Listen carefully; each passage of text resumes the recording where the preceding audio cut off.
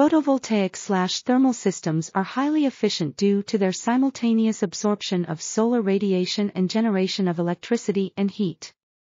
This paper examines the impact of red wine-rGO/H2O nanofluid and paraffin wax on the thermohydraulics of a photovoltaic/thermal system. 3 innovative serpentine tube configurations were tested, each featuring different materials and concentrations of nanofluids. The results showed that the use of paraffin C18 increased electrical efficiency, while paraffin C22 improved thermal efficiency.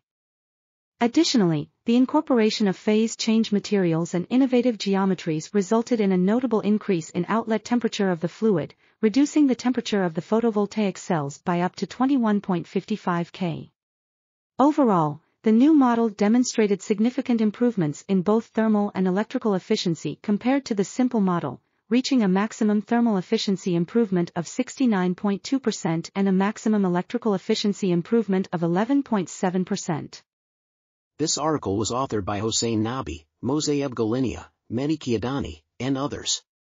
We are RTCLTV, links in the description below.